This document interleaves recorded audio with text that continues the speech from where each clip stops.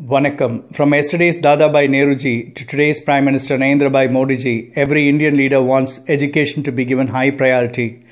But due to higher expenditure in the defence sector, education was not funded adequately. With the establishment of the National Knowledge Commission in 2005, priorities have changed. I am happy that my alma mater, Jawaharlal University of New Delhi, has played an important role in shifting the priorities of the nation towards higher education through National Knowledge Commission. Jai Hind.